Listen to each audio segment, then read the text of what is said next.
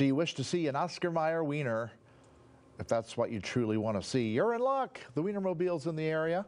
Those traveling with it say they're on a mission to bring miles of smiles while driving the 27-foot hot dog around the Pacific Northwest.